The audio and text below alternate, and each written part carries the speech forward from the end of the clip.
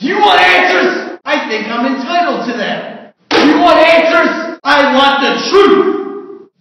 You can't handle the truth. Son, we live in a world that has walls, and these walls have to be guarded by men with guns.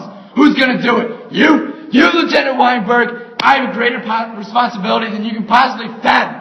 You weep for Santiago, and you curse the Marines. You have that luxury. You have the luxury of not knowing what I know. That Santiago's death, while tragic, probably saved lives. And my existence, while grotesque and incomprehensible to you, saves lives. You don't want the truth. Because deep down, in places you don't talk about at parties, you want me on that wall. You need me on that wall. We use words like honor, code, loyalty. We use these words as the backbone to a life spent defending something. You use them as a punchline. I have neither the time nor the inclination to explain myself to a man who rises and sleeps under the blanket of the very freedom I provide, then question the manner in which I provide it. I'd rather you just said thank you and went on your way.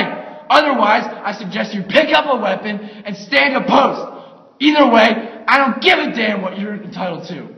Did you order the code red? I did the job you sent me to do.